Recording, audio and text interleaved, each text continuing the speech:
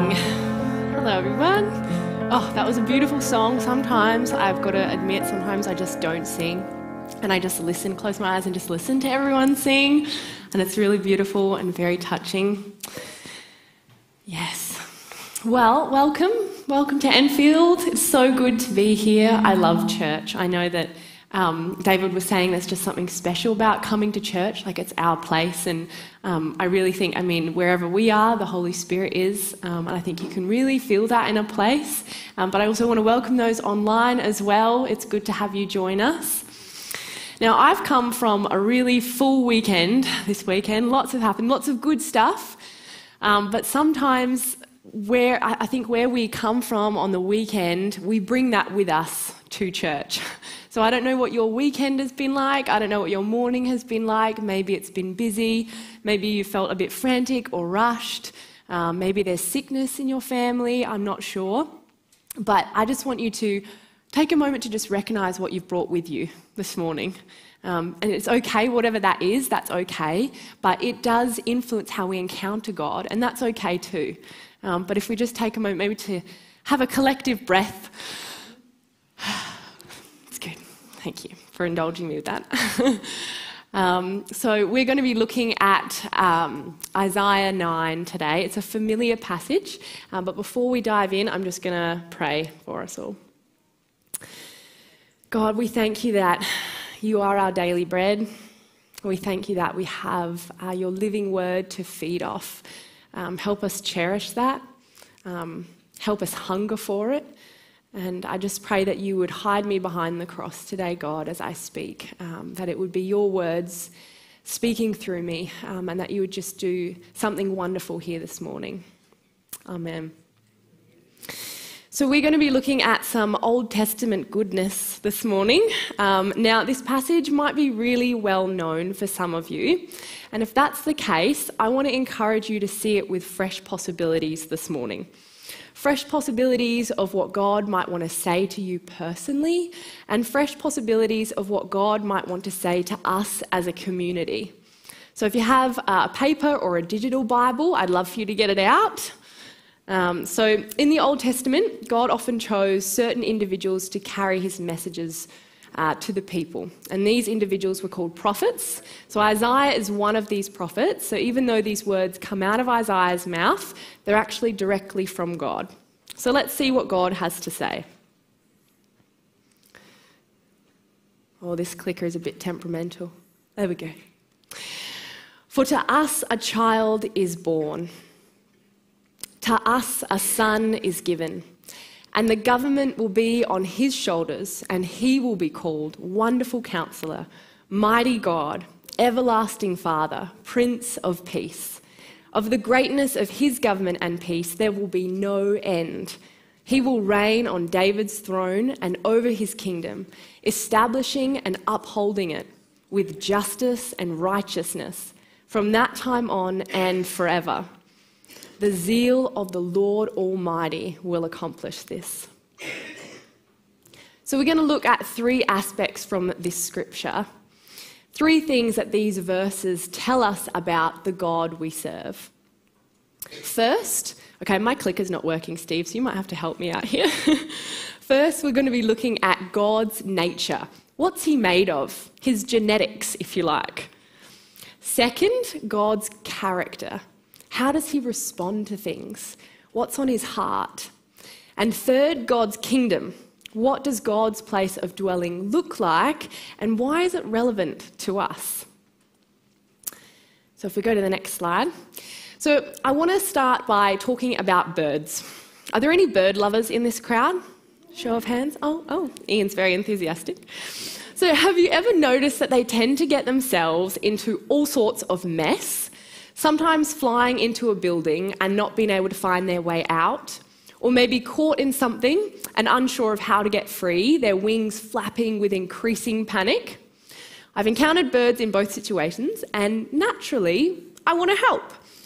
But most of the time, the closer I get to them, the more distressed they become. Sometimes they get so scared, they fly into something and hurt themselves, and then I just feel terrible. My attempts to help them are significantly hindered by a few things. First, I'm like a giant compared to them. And also, I don't speak bird, so I can't communicate very well with them. So my approach to the bird is probably seen more as a threat than anything. At this point, I'm thinking it would be a whole lot easier if I just became a bird for a moment. I could sympathise with them and the mess they find themselves in and attempt to talk them through how to get out of the situation and maybe offer some tips on how to not find themselves back there in the future. Good plan, right? Except it'll never work, for the obvious reason that I cannot become like one of them. Now, you probably know where I'm going with this. In these verses we read just now, Isaiah is introducing the one who did become like us, to save us because we couldn't save ourselves. This one was so full of compassion that he gave up all his outward glory and became a servant to all, in order to reach the ones he loved. Fully God and fully man, deity coming in humanity. Ooh, not sure where we're up to, Steve, with the slides. Here we go. My clicker's working now. Thank you, everyone, for bearing with me. For to us a child is born, humanity. To us a son is given, deity. Jesus, in his earthly life, voluntarily limited the use of some of his divine attributes. This self-emptying was an expression of humility and solidarity with humanity. Instead of using his divine attributes and power for personal advantage, Jesus lived in dependence on God and in harmony with the limitations of human existence. From the very beginning, Jesus' purpose was clear. This beautiful, perfect, and life-saving gift was addressed to us. It reminds me of those Christmas labels you can stick onto, the wrapping that says to and from on it. If Jesus had had one of these attached to him when he arrived, I think it might have said to humanity from God. I think sometimes we can talk about God in a way that puts his intentions into question. Like perhaps he's not for us, but actually against us. But I think this is the number one demonstration of God's truest intentions, and that is he loves us deeply and is a giver of good things, very good things. This gift was so expensive, it cost God his life. I've never given anyone a gift that expensive. Obviously, I'm standing here today. So what's God's deal? Did he get the address wrong? No, it's simply this. For God so loved the world that he gave his one and only Son. Now, theoretically, Jesus could have come as a fully grown adult, even as Adam and Eve were created. The work of the cross wouldn't have been any less precious to us. But for Jesus to identify with humanity to the full extent so that we might relate to him as one of us, and to demonstrate the servant nature of God, he came as a baby. With all the struggles and in all the fragility, God's answer to a broken world was a baby. We see the purpose of this plan in the rest of the passage. And he will be called, if we could go to the next slide, Steve, and he will be called Wonderful Counselor, Mighty God, Everlasting Father, Prince of Peace. And the government will be on his shoulders. Of the greatness of his government and peace, there will be no end. He will reign on David's throne and over his kingdom, establishing and upholding it with justice and righteousness from that time on and forever. Some might ask the question, does humanity really need another government? Another leadership body that promises great things to come but never quite delivers? I say that's a perfectly legitimate question and one that God also understands. Proverbs 13:12 says, "Hope deferred makes the heart sick, but a longing fulfilled is a tree of life." God knows the hope we hold out for, a hope for complete joy and peace for all humanity. And he also knows this hope can wear thin at times, which is exactly why Jesus came. Jesus wasn't just bringing hope, Jesus was the hope.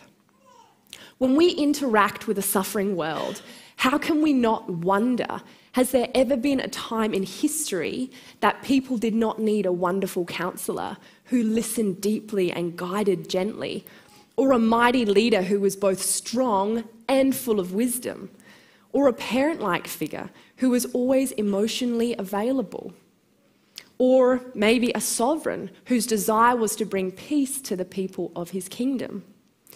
I find these verses both confronting and comforting, because on one hand, it shows the stark difference between what God's kingdom is like and what is going on in our world right now. And you, like me, might cry, God, what is going on? What are we to do? Help us. Help us. And on the other hand, we can breathe a ragged sigh of relief, knowing this is not what God intended for his creation, and he has plans to not leave it in this state. But notice, in these verses, before God tells us what his master plan is, he describes the character of the one who will bring it about. Why is that? Why not get straight to the plan? Here's what I think. Something about this intervention plan is different. Different to all the world leaders who meet time after time only to have their latest peace treaties come to nothing. Different to all the politicians who so readily promise us what we want to hear, and then the day after they're elected, they go back on those words. Different even to the people in our own lives who we have relied on only to be left betrayed or disappointed. I'm not trying to bag on people, I'm just pointing out the reality of our broken world. I think there is a difference with this intervention plan though, and that is because of the person behind it. And it seems Isaiah would agree. He says this person will be a wonderful counsellor, a mighty God, an everlasting Father, and a Prince of Peace. So let's take a closer look at these. Wonderful counsellor. Anyone can give counsel, right? Doesn't mean it's always good counsel or wonderful counsel. In fact, I bet you could recall a time that you have received some not so great counsel. I can. It went something like this. I'm sure that strange engine noise is nothing to be worried about. Or, procrastination is an art form. The deadline pressure will help you perform better. Or maybe one with less dire consequences. The 5-second rule applies to everything. Unless it's chocolate, then it's 10 seconds. Seems legit.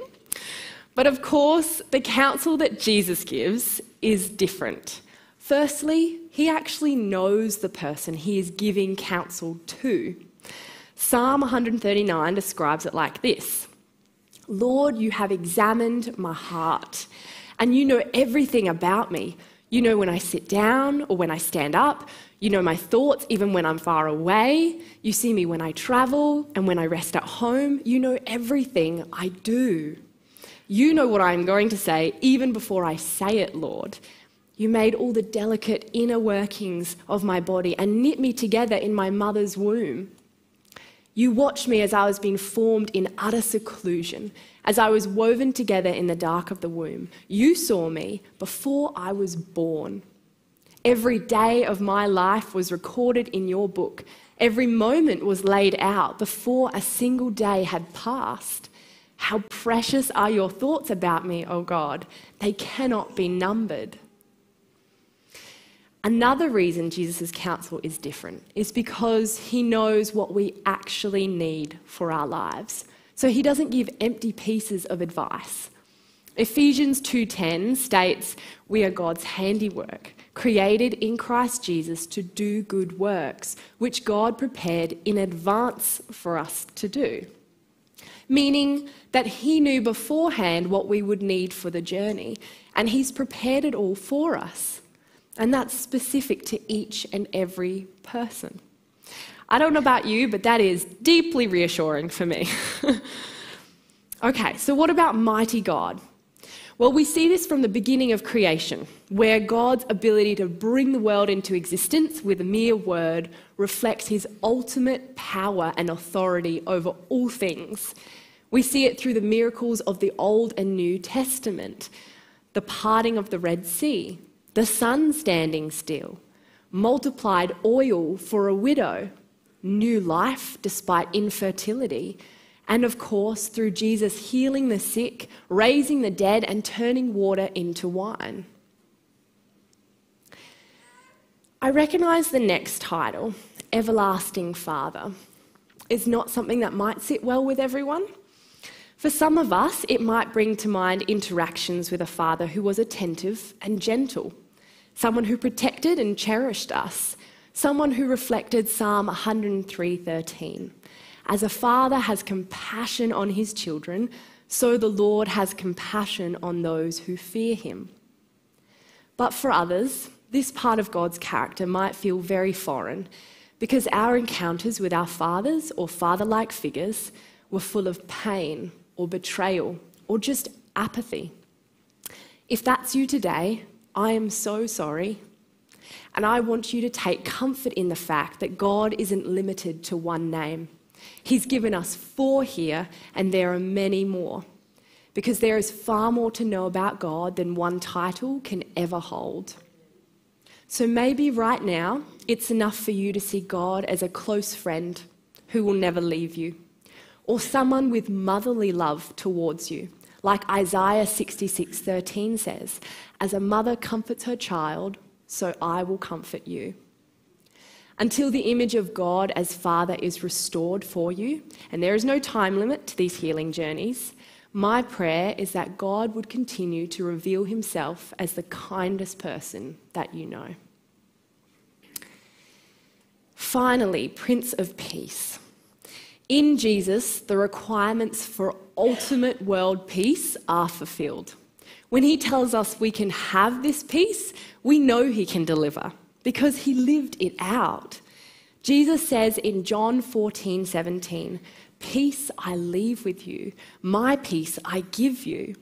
I do not give as the world gives. Do not let your hearts be troubled. Do not be afraid." At no point was Jesus ever frazzled or rushed. He always responded in an appropriate manner, and he didn't ruminate about how things could go wrong. He was always calm, despite being surrounded by crowds of thousands, and he never gave into the frantic push of the world to get things done or to be successful. Wow, what wonderful qualities all these things are for someone to have. And because God cannot work in opposition to his character, he must follow through with actions that align with these qualities. So what would those actions be? Well, Isaiah tells us, "The government will be on his shoulders. Of the greatness of his government and peace, there will be no end." The prophecy that the government will be upon his shoulders will come to complete reality at Jesus' second coming, an aspect of the messianic prophecies that the prophets did not get to see. There will be a time when Jesus' kingdom will come in fullness, on earth as it is in heaven. There will no longer be a need to pray that prayer because it will be a reality. We say right now that Jesus reigns above, and that is certainly true. But Isaiah envisions a time of complete peace and righteousness in the world. That has not happened yet. Isaiah, just like us today, did not know when all these things would take place, only that they will happen because the word of the Lord has declared it. And we are told how it will come about.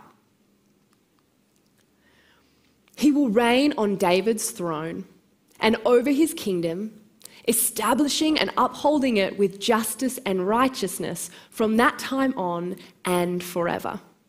Isaiah tells us, and this later proves to be true, that Jesus will come from the line of King David. You see, God had recognized the mess of human life a long time ago, but he had actually counted in all of humanity's chaos before he started creating things. In God's kindness, he had given guidance through prophets and provided ways of making amends through priests. But still, humanity continued to choose their own path, turning away from their loving Creator and the one who actually had their best interests at heart. It wasn't enough to tell people how to live. God had to demonstrate how to live. As part of this plan, God had made a covenant promise to King David, which was a continuation of the earlier covenants that God had made between himself and his people. In the Davidic covenant, God promises that the Messiah, Jesus Christ, would come from the lineage of David and would establish a kingdom that would endure forever. The Davidic covenant was unconditional because God did not place any conditions of human obedience upon its fulfillment. What a relief! The surety of the promise made rested solely on God's faithfulness and did not depend at all on David's or Israel's obedience. And it's a good thing too, because even though we are told in 1 Samuel that David was a man after God's own heart, we see that David, like us, was a broken human too. In fact, his life included sexual exploitation and murder. This is why Jesus had to come. This is why Jesus was the only one who could break the cycle of destruction that plagues creation, not least of all in the hearts of people. Jesus never lied or cheated or acted with selfish motives. He wasn't corrupt. He didn't exploit people. Even though Jesus entered into the mess, he never perpetuated the mess. He was perfect in every way. This meant that he was the only one that lived in right relationship with God. And by doing so, he paved a way for us to be made new and have relationship with God. Romans 5:18-19 says it well. I love how the Message version puts this. So that's the one I'm reading from. Here it is in a nutshell. Only the Message would say that. Just as one person did it wrong and got us in all this trouble with sin and death, another person did it right and got us out of it. But more than just getting us out of trouble, he got us into life. One man said no to God and put many people in the wrong. But one man said yes to God and put many in the right. Guys, this is good news for a grieving world. It's all coming about because God declared it so. The zeal of the Lord Almighty will accomplish this. I looked up the definition of zeal because I'm a words person. It's great energy or enthusiasm in pursuit of a cause. That's how committed God has been this whole time to our broken world. When Jesus came, he came to establish something for eternity. At the moment, we are in a time of now, but not yet. Now, because Jesus has already become like us, to show us the way to freedom. And not yet, because the residue of brokenness still remains and will until Jesus returns. But we know he will return and establish his government of peace. Because the zeal that followed through on the promise of a baby all those years ago is the same zeal that will accompany Jesus on his return. Come, Lord Jesus. Let's pray. God, we just thank you. We thank you that you are a faithful God, even when we are faithless. We thank you that nothing can hinder your plans and that the zeal of the Lord Almighty will accomplish something wonderful It already has in Christ Jesus, and that is what we celebrate at Christmas time, the coming of this beautiful, perfect gift, one who became like us. But we also thank you for what is to come. We thank you for the hope that is to come, the hope that we hold on to as followers of you, that we will be with you for eternity, where there will be no more crying or pain or sorrow, and we can enjoy your presence in the full forever. God, for some of us, that hope needs to be reignited this morning. Perhaps it's grown dim. And if that's the case, God, will you just bring it to the forefront of our minds? Would you unhaze that picture for us and help us cling on to that, to shout it from the rooftops, to share it with our friends, particularly in this season of Christmas? Thank you, God. Amen.